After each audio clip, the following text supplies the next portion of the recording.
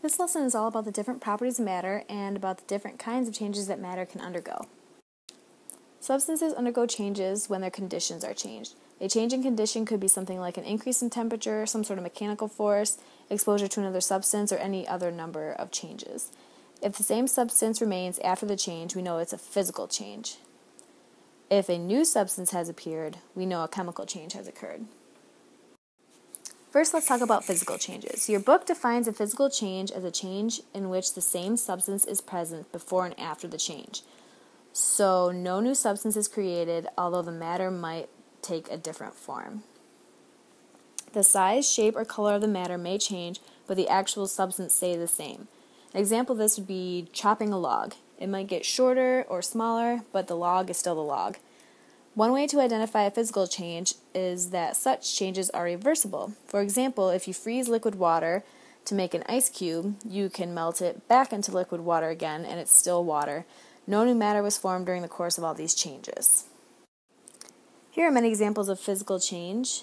You could crush a can, but it'd still be a can.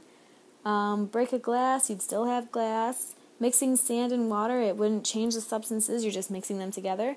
You could shred some paper, but you'd still have that paper there. You could tear something, paint something, cut something, write on something, fold something. If you do any of those actions, you still are not changing the actual substance. It's just either adding something to it, maybe changing the shape of it, something like that. Okay, now let's take a look at chemical changes. Your book defines a chemical change as a rearrangement of atoms and or molecules to produce one or more new substances with new properties. So in a chemical change, new matter is always formed. So for example, if we take a look at that same log earlier that we were chopping, and instead of chopping it, we burn it, we see that instead of having a log left over, we have ashes left over. So new matter was formed in that change. Now you can tell if there's been a chemical change because chemical reactions release or absorb heat or other energy, or they may produce a gas, odor, or sound. So here are some examples of chemical changes. Like we talked about with the burning wood, we'd be left over with ashes instead of the log that we started with. That's new matter. Anytime really you burn something, that will be the case. Digesting food, you're going to end up with different matter than what you started with. That's a chemical change. Rusting, when iron comes in contact with that oxygen, you're going to get rust instead of the iron that you started with. That's new matter. Mixing an acid and a base to get something neutral, that's going to be a chemical reaction, new matter. Once again, chemical change. Now that we know the difference between physical and chemical changes, we can consider a substance based on its physical and chemical properties. A physical property is a property that can be observed without a change of substance. Some examples of physical properties include solubility, does it dissolve or does it not dissolve, color, the weight of the substance, mass, volume, density, which is just mass over volume. And here we have some physical properties that we could use to describe a substance. We could describe its color by saying that it's yellow.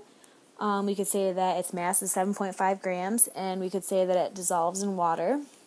That would describe its solubility. A chemical property is a property characteristic of a substance involved in a chemical change.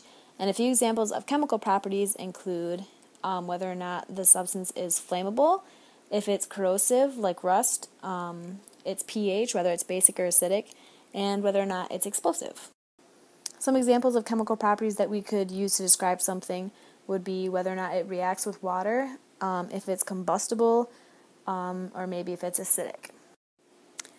Okay, in conclusion, the biggest thing you need to remember is that in physical change, new matter is never, ever created.